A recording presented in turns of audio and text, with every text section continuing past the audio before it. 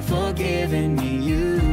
The first #1 song from a married couple since Tim McGraw and Faith Hill. That is a pretty cool stat to have under your belt. When Kane told me that, I was like, wow, that's wild.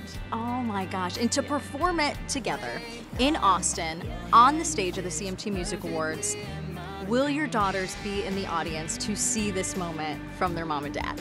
No. No. No.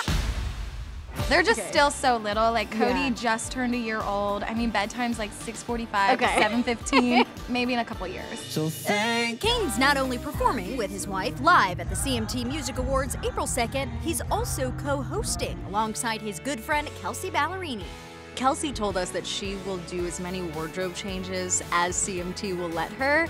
How many wardrobe changes will you do? Or you want to keep it simple? There'll probably be 2 or 3. y'all make some noise, come on now. Well, tonight, Kane is rocking a flannel for CMT storytellers Kane Brown. And only we were on set. They say dads are supposed to shape you. Why was it important for you to include For My Daughter on the set list? I mean, it's telling a story.